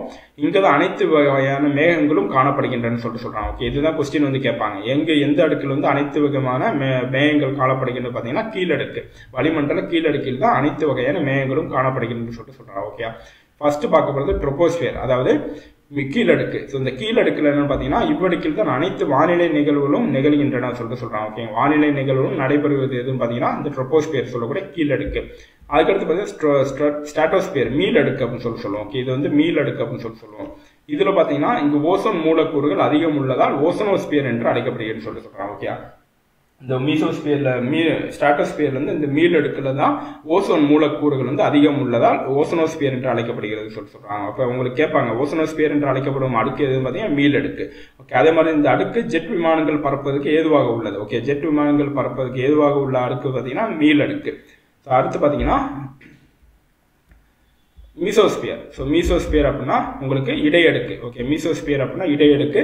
ஸோ இந்த அடுக்கு என்ன நடைபெறும் பார்த்தீங்கன்னா புவியிலிருந்து பெறப்படும் வானொலி அலைகள் இவ்வடுக்கிலிருந்து தான் புவிக்கு திருப்பி அனுப்பப்படுகிறது சொல்றாங்க. ஓகே, புவியிலிருந்து பெறப்படும் வானொலி அலைகள், இந்த வானொலி அலைகள் வந்து திருப்பி அனுப்புறது எதுன்னு பார்த்தீங்கன்னா இந்த மீசோஸ்பியர் சொல்லக்கூடிய இந்த இடையடுக்கு. ஓகே, இடையடுக்கு தான் மீசோஸ்பியர் சொல்லக்கூடிய இடையடுக்கு தான் இந்த வானொலி அலைகளை வந்து இப்போ கேட்பாங்க உங்களுக்கு புவியிலிருந்து பெறப்படும் வானொலி அலைகள் இந்த அடுக்கிலிருந்து புவிக்கு திருப்பி அனுப்பப்படுகின்றன பார்த்தீங்கன்னா மீசோஸ்பியர். அடுத்து பார்த்தீங்கன்னா தெர்மோஸ்பியர் வெப்ப அடுக்குன்னு சொல்லுவோம். இது வந்து வெப்ப அடுக்கு அப்படின்னு சொல்லுவோம். இதில் பார்த்தீங்கன்னா அயனோஸ்பியர் தான் இருக்கு. ஓகே, அயனோஸ்பியர் வந்து அமைந்திருக்கு. இங்க வந்து பார்த்தீங்கன்னா அயனிகளும் மின்னணுக்களும் காணப்படுகின்றன. Okay, ions and free electrons, அயன்ஸும் free electrons இருக்கிறது பார்த்தீங்கன்னா வெப்ப அடுக்கு. அடுத்து பார்த்தீங்கன்னா எக்ஸோஸ்பியர் மேலடுக்கு, இதுதான் கடைசி அடுக்கு. ட்ரோபோஸ்பியர் வந்து கீழடுக்கு, எக்ஸோஸ்பியர் வந்து மேலடுக்கு. இந்த மேலடுக்குல தான் முக்கியமான ஒரு நிகழ்வு நிகழும். என்னன்னு பார்த்தீங்கன்னா அரோரா போரியலிஸ் அப்படின்னு சொல்லக்கூடிய வினோத ஒளி நிகழ்வுகள் இவ்வடுக்கில் நிகழ்கின்றன சொல்றாங்க. ஓகே, அரோரா போரியலிஸ் வந்து எந்த அடுக்கில் நிகழ்கின்றன பார்த்தீங்கன்னா எக்ஸோஸ்பியர் சொல்லக்கூடிய இந்த அடுக்கில் தான் நிகழ்கின்றன அப்படின்னு சொல்றாங்க. அடுத்து பார்த்தீங்கன்னா மாஸ் சிண்ட்ரம். ஸோ இது ரொம்ப முக்கியமானது. இந்தியாவில் மிக அதிக மழை பெறும் இடம் வந்து மாஸ் சிண்ட்ரம். ஓகே, இது எங்கே இருக்குன்னு பார்த்தீங்கன்னா மெகாலயாவில் வந்து இருக்குது. ஸோ இது வந்து மெகாலயாவில் வந்து இருக்குது. இதுதான் ரொம்ப முக்கியமானது. ஓகே, ஸோ இது வந்து ரொம்ப நோட் பண்ணுங்க. இது வந்து எல்லா எக்ஸாம்லையும் கேட்பாங்க, அடிக்கடி கேட்குற கொஸ்டின் இது. ஸோ அப்போ இந்தியாவில் அதிக மழை பெறும் இடம் பார்த்தீங்கன்னா மவுஸ் சிண்ட்ரம் மெகாலயாவில் இருக்குது. ஈரப்பதத்தை அளப்பதற்கு ஈரப்பதமானி ஹைக்ரோமீட்டர் அப்படின்னு சொல்லக்கூடிய ஒரு இன்ஸ்ட்ருமெண்ட் வந்து யூஸ் பண்ணுறாங்க. ஓகே, ஈரப்பதத்தை அளப்பதற்கு ஈரப்பதமானி அப்படின்னு சொல்லக்கூடிய ஹைக்ரோமீட்டர் வந்து யூஸ் பண்ணுறாங்க. இதுவுமே பார்த்துக்கோங்க. ஸோ அதுக்கடுத்து இது வந்து ரொம்ப முக்கியம். ஓகே, இது வந்து ஓசன், இது வந்து important cheese. Okay, ocean important cheese என்னென்ன கடல் வந்து இருக்கு, என்னென்ன இதில் கடல் வந்து என்னென்ன கடல் வந்து இருக்குன்னு சொல்லிட்டு பார்க்க போகிறோம். ஸோ பசிபிக் பெருங்கடல் வந்து பார்த்தீங்கன்னா LOC. Okay, LOC south China C வந்து இருக்குது. Okay, south China C. அதுக்கடுத்து அட்லாண்டிக் பெருங்கடலில் பார்த்தீங்கன்னா Baltic C, black C, Mediterranean C வந்து இருக்குது. அதே மாதிரி இந்திய பெருங்கடலில் பார்த்தீங்கன்னா red C, Arabian sea, bay of Bengal, Persian gulf. Red C, Arabian sea, bay of Bengal, Persian gulf. அதே மாதிரி பார்த்தீங்கன்னா ஆர்டிக் பெருங்கடலில் ஒயிட் சி. ஆர்டிக் பெருங்கடலில் ஒயிட் சி. இதில் இந்திய பெருங்கடலில் பண்ணிட்டோம் என்ன சி இருக்குன்னு பார்த்துக்கோங்க. இந்திய பெருங்கடலில் ரெட் சி, அரேபியன் சி, இது ரெண்டு தெரியும். Arabian sea, bay of Bengal தெரியும். இன்னொன்று பெர்சியன் கல்ஃப், இன்னொன்று red C. Okay, red C வந்து இந்திய வம்சத்தில் இருக்குது. இது வந்து பார்த்துக்கோங்க. இது வந்து அடிக்கடி கேட்பாங்க. அப்போ என்னென்ன ஓசனில் என்னென்ன கடல் வந்து இருக்குன்னு பார்த்துக்கோங்க. பெருங்கடலில் பசிபிக் பெருங்கடலில் இந்தந்த கடல் இருக்குது. அட்லாண்டிக் பெருங்கடலில் இந்தந்த கடல் இருக்குது. இந்திய பெருங்கடலில் இந்த கடல் இருக்குது. ஆர்டிக் பெருங்கடலில் இந்த ஒயிட் சீன்னு சொல்லக்கூடிய அந்த கடல் வந்து இருக்குது. இதுவுமே உங்களுக்கு மேஸ்டிஃபாலே இங்கே கேட்குறதுக்கு சான்ஸ் இருக்குது. அதே மாதிரி பார்த்தீங்கன்னா இந்தியாவில் காம்பே வளைகுடா ஒன்று, அடுத்து பார்த்தீங்கன்னா கட்ச் வளைகுடா, சுந்தரவன பாதுகாப்பு, சுந்தரவன சதுப்பு நிலப்பகுதிகள். இதில் பார்த்தீங்கன்னா இந்த டைடல் எனர்ஜி. ஓகே, ஓத சக்தி உற்பத்தி செய்ய சாத்தியக்கூறுகள் நிறைந்த மண்டலங்களாக அறியப்பட்டுள்ளதுன்னு சொல்கிறாங்க. ஓகே, ஓத சக்தி அப்படின்னா இந்த இடத்துல tidal energy. So wind energy. So tidal energy பண்ணக்கூடிய ஒரு இது வந்து ஏரியாஸ் வந்து எது பார்த்தீங்கன்னா காம்பே வளைகுடா, கட்ச் வளைகுடா, சுந்தரவன சதுப்பு நிலப்பகுதிகள். ஸோ இது எல்லாமே மண்டலங்களாக அறியப்படுகின்றன்னு சொல்கிறாங்க. ஓகே, அதுக்கடுத்து பார்த்தீங்கன்னா தேசிய கடல்சார் நிறுவனம் எங்கே இருக்கு பார்த்தீங்கன்னா கோவாவில் இருக்குது. அவ்வளோதான். ஓகே, சிம்பிளான கொஸ்டின். ஸோ தேசிய கடல்சார் நிறுவனம் எங்கே இருக்குன்னு பார்த்தீங்கன்னா கோவாவில் வந்து இருக்குது. நேஷனல் இன்ஸ்டியூட் ஆஃப் ஓசனோகிராஃபி எங்கே இருக்குன்னா கோவாவில் வந்து இருக்குது. ஸோ இது மட்டும் நான் வச்சுக்கோங்க. அடுத்து பார்த்தீங்கன்னா கங்காட்டிக் டால்ஃபின். ஓகே, கங்காட்டிக் டால்ஃபின், கங்கை வாழ் மூங்கில் அப்படின்னு சொல்லக்கூடிய டால்ஃபின் தான் இந்தியாவின் தேசிய கடல்வாழ் உயிரினமாக 2010 அறிவிக்கப்பட்டது சொல்கிறாங்க. ஓகே, அப்போ நம்மளுக்கு நேஷனல் அக்வாட்டிக் அனிமல் எதுன்னு பார்த்தீங்கன்னா கங்காட்டிக் டால்ஃபின் எப்போ அறிவிச்சதுன்னா 2010 வந்து அறிவிச்சது. இதில் 2 கொஸ்டின் கேட்கலாம், இயர் கேட்கலாம், அந்த கங்காட்டிக் டால்ஃபின் கேட்கலாம். அடுத்து பவளைப்பாறை திரட்டு. ஸோ இது எங்கே இருக்குன்னு மட்டும் பார்த்துங்க. பவளைப்பாறை திட்டு வந்து எங்கே இருக்குன்னு பார்த்தீங்கன்னா ஆஸ்திரேலியா வந்து இருக்குது. இது மட்டும் போதும். Okay, so great barrier reef வந்து எங்கே இருக்குது? ஆஸ்திரேலியா இருக்குது. பவளைப்பாறை திட்டு வந்து ஆஸ்திரேலியா இருக்குது.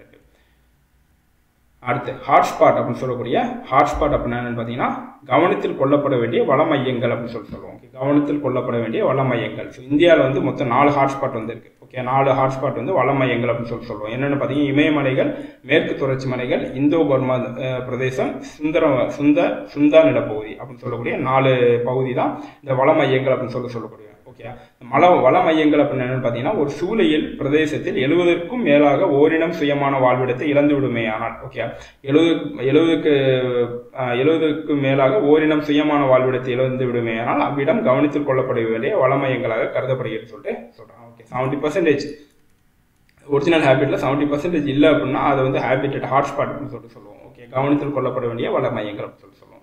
ஸோ இந்தியாவில் வந்து 4 வள மையங்கள் வந்து இருக்கு. ஸோ இது வந்து ரொம்ப முக்கியம். அடுத்து பார்த்தீங்கன்னா அது முன்னாடி சொன்ன மாதிரி ஸோ மிதவெப்ப மண்டலம். ஓகே, உலகில் உள்ள மிதவெப்ப மண்டல புல்வெளியானது பல்வேறு பெயர்களில் அழைக்கப்படுகிறதுன்னு சொல்கிறாங்க. ஓகே, ஸோ இது வந்து வட அமெரிக்காவில் வந்து பார்த்தீங்கன்னா பிரைரி அப்படின்னு சொல்லிட்டு அழைக்கிறாங்க. ஓகே, வட அமெரிக்காவில் பிரைரி, யுரேசியாவில் ஸ்டெப்பி அப்படின்னு சொல்லிட்டு அழைக்கிறாங்க. அதே மாதிரி அர்ஜென்டினா, உருகுவேல வந்து பம்பாஸ் அப்படின்னு சொல்லிட்டு அழைக்கிறாங்க. தென் ஆப்பிரிக்காவில் வந்து வேர்ல்ட் அப்படின்னு சொல்லிட்டு அழைக்கிறாங்க. ஆஸ்திரேலியா மற்றும் நியூசிலாந்து டவுன்ஸ் அப்படின்னு சொல்லிட்டு அழைக்கிறாங்க. ஓகே, ஸோ இது வந்து மேட்ச் தி ஃபாலோயிங்னு உங்களுக்கு கேட்கலாம், இல்லாட்டி சூஸ் தி கரெக்ட் பேர் அந்த மாதிரி கேட்கலாம். ஓகே, நார்த் அமெரிக்கா வந்து பிரைரிஸ், யுரோசியா வந்து ஸ்டெப்பிஸ், அர்ஜென்டினா உருகுவேல வந்து பம்பாஸ், சவுத் ஆப்பிரிக்கா வந்து பெல்ட், ஆஸ்திரேலியா நியூசிலாந்து வந்து டவுன்ஸ். அடுத்து பார்த்தீங்கன்னா biosphere reserve. Okay, biosphere reserve வந்து இந்தியாவில் 18 பயோஸ்பியர் ரிசர்வ் வந்து இருக்குது. ஓகே, உயிர்கோள காப்பகங்கள் வந்து பார்த்தீங்கன்னா இந்தியாவில் வந்து 18 முக்கியமான உயிர்கோள காப்பகங்கள் வந்து இருக்குது. ஸோ அப்போ நம்ம முன்னாடி வந்து பார்த்தீங்கன்னா அந்த வள மையங்கள் பார்த்தீங்கன்னா 4 பார்த்தோம். வள மையங்கள் வந்து 4 பார்த்தோம். ஹாட்ஸ்பாட் வந்து 4 பார்த்தோம். அதே மாதிரி பயோஸ்பியர் உயிர்கோள காப்பகங்கள் வந்து 18 இருக்குது இந்தியாவில். இதுவுமே இந்த நம்பர்ஸ்னா எஸ்ஏல கேட்கறது ரொம்ப சான்ஸ் இருக்குது. ஏன்னா குரூப் 1 லெவலுமே இந்த நம்பர்ஸ்னா கேட்பாங்க. அதே மாதிரி எஸ்ஏல வந்து கேட்கறது ரொம்ப சான்ஸ் இருக்குது. இந்தியாவில் உள்ள உயிர்கோள காப்பகங்கள் மொத்தம் 18, இந்தியாவில் உள்ள வள மையங்கள் மொத்தம் 4. இது மட்டும் நான் வச்சுக்கோங்க. ஓகே, அடுத்து ஆரவல்லி ரேஞ்ச். ஓகே, ஆரவல்லி மலைத்தொடர் தான் இந்தியாவின் மிக பழமையான மடிப்பு மலைத்தொடர் அப்படின்னு சொல்றாங்க. ஆரவல்லி மலைத்தொடர் தான் இந்தியாவின் மிக பழமையான மடிப்பு மலைத்தொடர் அப்படின்னு சொல்றாங்க. அடுத்து பார்த்தீங்கன்னா மவுண்ட் பீக். ஓகே, இது வந்து பீக்கு என்னென்ன கண்ட்ரியில் வந்து இருக்குது. எவரெஸ்ட், மவுண்ட் எவரெஸ்ட் பார்த்தீங்கன்னா நேபாள். அதே மாதிரி மவுண்ட் கோட்வினாஸ்கின் வந்து இந்தியா. ஸோ நேபாளோட ஹைட் வந்து பார்த்தீங்கன்னா 8848. அதே மாதிரி கஞ்சன்ஜுங்கா வந்து இந்தியா. மக்களும் நேபாள். தௌலகிரி வந்து நேபாள். நங்கப்பிரபாத் வந்து இந்தியா. அன்னபூர்ணா நேபாள். நந்தா தேவி இந்தியா. Comet India. அம்சபர்வா இந்தியா.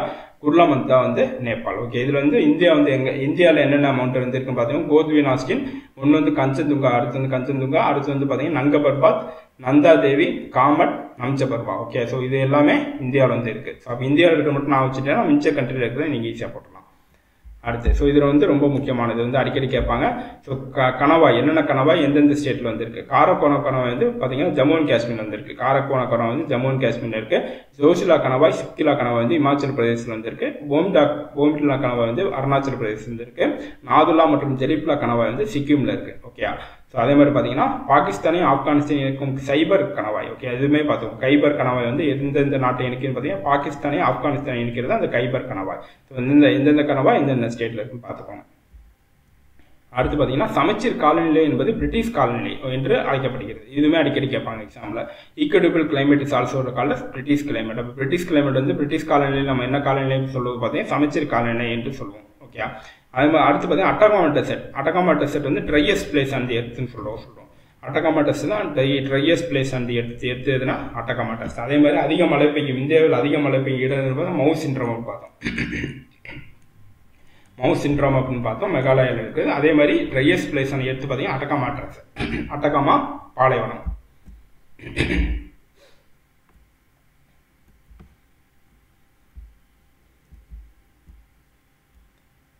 இதில் பார்த்து உலகின் மிக அதிக அளவு மழை பெறும் பகுதியான மவுஸ் சிண்ட்ரோம் மெகாலயாவில் அமைந்துள்ளதுன்னு சொல்கிறாங்க. ஓகே, அடுத்து பார்த்தீங்கன்னா பயோஸ்பியர் ரிசர்வ், உயிர்கோள காப்பகங்கள். நம்ம மொத்தம் இந்தியாவில் வந்து 18 உயிர்கோள காப்பகங்கள் வந்து இருக்குன்னு பார்த்தோம். ஸோ அந்த 18 எங்கெங்கே இருக்குன்னு பார்க்கலாம்.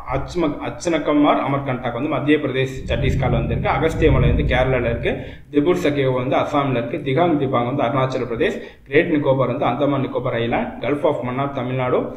கல்ஃப் ஆஃப் கட்ச் வந்து குஜராத். காஞ்சன்ஜுங்கா சிக்கிம். மனாஸ் அசாம். நந்தா தேவி உத்தரகாண்ட். நில்கிரிஸ் தமிழ்நாடு. நோக்ராக் மேகாலயா.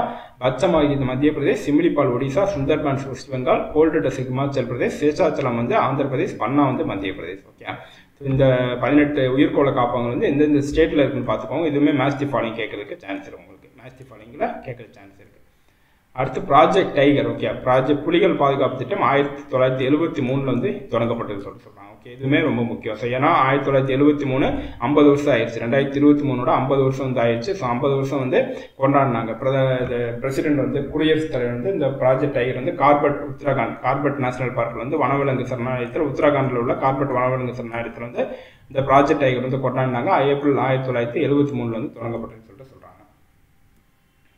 அடுத்து பார்த்தீங்கன்னா வெல் இரிகேஷன். ஓகே, கிணறு ஏரி பாசனம் வந்து ஃபர்ஸ்ட் ஸ்டேட் வந்து உத்தரப்பிரதேஷ். இது மட்டும் பார்த்தோம். கிணறு ஏரி பாசனத்தில் வந்து ஃபர்ஸ்ட் ஸ்டேட் வந்து உத்தரப்பிரதேஷ். அதே மாதிரி டேங்க் இரிகேஷன். ஓகே, டேங்க் இரிகேஷனில் இது பார்த்தீங்கன்னா தமிழ்நாடு வந்து ஃபர்ஸ்ட். ஓகே, தமிழ்நாடு வந்து ஃபர்ஸ்ட். ஏரி இதில் வந்து தமிழ்நாடு வந்து ஃபர்ஸ்ட். கிணறு பாசனத்தில் வந்து உத்தரப்பிரதேஷ் வந்து ஃபர்ஸ்ட். இது வந்து பார்த்துக்கோங்க. அடுத்து பார்த்தீங்கன்னா ரிவர் வேலி ப்ராஜெக்ட். இது வந்து ரொம்ப முக்கியம். ஸோ இதுக்கு முன்னாடி வந்து எந்தெந்த ஸ்டேட்னு பார்த்தோம். இது வந்து எந்தெந்த ரிவர்னு பார்க்க போகிறோம். ஸோ தாமோதர் வேலி வந்து தாமோதர் ரிவர். ஓகே, பக்ரானங்கள் வந்து பார்த்தீங்கன்னா சட்லஜ். இதுதான் பஞ்சாப்னு சொல்லி பார்த்தோம். பஞ்சாப். ஓகே, பக்ரானங்கள் வந்து பஞ்சாப்னு சொல்லி பார்த்தோம். அதே மாதிரி ஹிராக்குட் ப்ராஜெக்ட் வந்து பார்த்தீங்கன்னா மகாநதி. ஹிராக்குட் ப்ராஜெக்ட் மகாநதி. கோசி ப்ராஜெக்ட் வந்து கோசி. ஸோ இது வந்து பீகாரின் துயரம்னு சொல்லுவோம். கோசி ப்ராஜெக்ட் வந்து பீகாரின் துயரம்னு சொல்லுவோம். ஓகே, பக்ரானங்கள் திட்டம் வந்து உலகின் பெரிய புவியீர்ப்பு அணைன்னு சொல்கிறோம். ஓகே, பக்ரானங்கள் திட்டம் வந்து உலகின் பெரிய புவியீர்ப்பு அணை. ஹிராக்குட் திட்டம் வந்து உலகின் மிக நீளமான அணை சொல்கிறோம். ஹிராக்குட் திட்டம் வந்து உலகின் மிக நீளமான அணை. ஹிராக்குட் வந்து மகாநதியில் இருக்குது. பக்ரானங்கள் வந்து சட்லஜில் இருக்குது. கோசி வந்து கோசி ஆறில் இருக்குது. துங்கபத்ராவில் இருக்குது. தெகிரி அணை வந்து பார்த்தீங்கன்னா பகிராதியில் இருக்குது. ஓகே, இதுவுமே அடிக்கடி கேட்பாங்க. தெகிரி வந்து பகிராதியில் இருக்குது. அடுத்து சம்பல் பள்ளத்தாக்கு திட்டம் வந்து சம்பல் ரிவரில் இருக்குது. நாகார்ஜுனா சாகர் வந்து கிருஷ்ணா. ஓகே, ஆந்திர பிரதேஷ். நாகார்ஜுனா சாகர் வந்து ஆந்திர பிரதேஷ் கிருஷ்ணா நதிக்கரையில் வந்து இருக்குது. சர்தார் சரோவர் திட்டம் நர்மதை. இது வந்து குஜராத்தில் இருக்குது. ஓகே, குஜராத் சர்தார் சரோவர் திட்டம் வந்து நர்மதை ஆற்றில் குஜராத்தில் ஸ்டேட்டில் இருக்குது. இந்திரா காந்தி கால்வாய் திட்டம் வந்து சட்லஜ். ஓகே, சட்லஜ் பஞ்சாபில் இருக்குது. ஓகே, சட்லஜ் பஞ்சாபில் இருக்குது. அதே மாதிரி மேட்டூர் அணை பார்த்தீங்கன்னா காவேரி தமிழ்நாட்டில் வந்து இருக்குது. மேட்டூர் அணை வந்து காவேரி ஆற்றில் தமிழ்நாட்டில் வந்து இருக்குது. ஸோ இது எல்லாமே பார்த்துக்கோங்க. அடுத்து பார்த்தீங்கன்னா இந்தியாவில் உள்ள இடப்பெயர்வு வேளாண்மையின் பல்வேறு பெயர்கள். ஓகே, இடப்பெயர்வு எப்படி வந்து நம்ம டெம்பரேட் கிளாஸ்லேண்ட், ஓகே, மிதவெப்ப காடுகள் வந்து உலகின் பல்வேறு பெயர்களை கூப்பிடுறோமோ அதே மாதிரி இடப்பெயர்வு வேளாண்மையை வந்து பல்வேறு பெயர்கள் வந்து கூப்பிடுறோம். ஏன்னா நம்ம ஜூம் வந்து அசாமை கூப்பிடுறோம், அசாமில் வந்து ஜூம் அப்படின்னு சொல்லுவோம், கேரளாவில் வந்து பொன்னம் அப்படின்னு சொல்லுவோம். ஓகே, கேரளாவில் வந்து பூனம் அப்படின்னு சொல்லுவோம், ஆந்திர பிரதேசம் மற்றும் ஒடிசாவில் வந்து பொடு அப்படின்னு சொல்லுவோம். ஓகே, மத்திய பிரதேசத்தில் வந்து பீவார், மாசன், பெண்டா, பீரா அப்படின்னு சொல்லுவோம். ஓகே, இது 3 அடிக்கடி கேட்பாங்க உங்களுக்கு. அசாம் வந்து ஜூம், கேரளா வந்து பூனம், ஆந்திர பிரதேஷ், ஒடிசா வந்து பொடு அப்படின்னு சொல்கிறோம். ஓகே, அடுத்து பார்த்தீங்கன்னா பிரதான் மந்திரி கிருஷி சிஞ்சாய் யோஜனா. இது வந்து என்னன்னா குறைந்த அளவு நீரில் அதிக மகசூலை பெறுதல் மற்றும் தண்ணீர் பயன்பாட்டை ஏற்படுத்த திட்டமாகும் சொல்கிறோம். ஓகே, பிரதான் மந்திரி கிருஷி சிஞ்சாய் யோஜனா, குறைந்த அளவு நீர் வந்து அதிக மகசூலை பெறுறது. நீர் அளவு குறைஞ்சிருக்கணும், மகசூல் வந்து அதிகமாக இருக்கும். அதுதான் பிரதான் மந்திரி கிருஷி சிஞ்சாய் யோஜனா அப்படின்னு சொல்கிறாங்க. அதே மாதிரி பார்த்தீங்கன்னா லைஃப் ஸ்டாக் சென்சஸ். இந்தியாவில் முதல் கால்நடை கணக்கெடுப்பு 1919 வந்து எடுத்தாங்க. ஓகே, 1919. நம்ம நார்மலாக சென்சஸ் வந்து எப்படின்னா 1872 வந்து ஃபர்ஸ்ட் சென்சஸ் வந்து எடுத்தாங்க. 1872 ஃபர்ஸ்ட் சென்சஸ் எடுத்தாங்க. அதே மாதிரி பார்த்தீங்கன்னா கால்நடை கணக்கெடுப்பு பார்த்தீங்கன்னா 1919 ஃபர்ஸ்ட் கால்நடை கணக்கெடுப்பு வந்து எடுத்திருப்பாங்க. ஓகே, இது வந்து இது வரைக்கும் எக்ஸாம் வந்து கேட்டதில்லை. இது நம்மளுக்கு எஸ்ஏல கேட்கறது சான்ஸ் இருக்கு. இந்தியாவில் முதல் கால்நடை கணக்கெடுப்பு வந்து 1919 வந்து எடுத்தாங்க. அடுத்து இது வந்து ரொம்ப முக்கியம். ஓகே, அது வந்து புரட்சி. புரட்சி வந்து ரொம்ப முக்கியம். மஞ்சள் புரட்சி வந்து எண்ணெய் வித்துக்கள். ஓகே, மஞ்சள் புரட்சி எண்ணெய் வித்துக்கள். அதே மாதிரி பார்த்தீங்கன்னா நீல புரட்சி மீன்கள் உற்பத்தி, பருப்பு புரட்சி தோல். ஓகே, பருப்பு புரட்சி வந்து தோல், தங்க நூலிலை புரட்சி சணல், பொன் புரட்சி வந்து பழங்கள் தேன், சாம்பல் புரட்சி வந்து உரங்கள், இளஞ்சிவப்பு புரட்சி வந்து வெங்காயம், மருந்து பொருட்கள், இறால் உற்பத்தி அப்படின்னு சொல்றாங்க. பசுமை புரட்சி வந்து அனைத்து வேளாண் உற்பத்தி, வெள்ளி புரட்சி வந்து முட்டை மற்றும் கோழிகள், வெள்ளி இலை புரட்சி வந்து பருத்தி. ஓகே, சில்வர் ஃபைபர் ரெவல்யூஷன் சொல்லுவோம் பருத்தி. அதே மாதிரி கோல்டன் ஃபைபர் வந்து சணல் ஜூட்னு சொல்லுவோம். ஓகே, சில்வர் ஃபைபர் வந்து காட்டன்.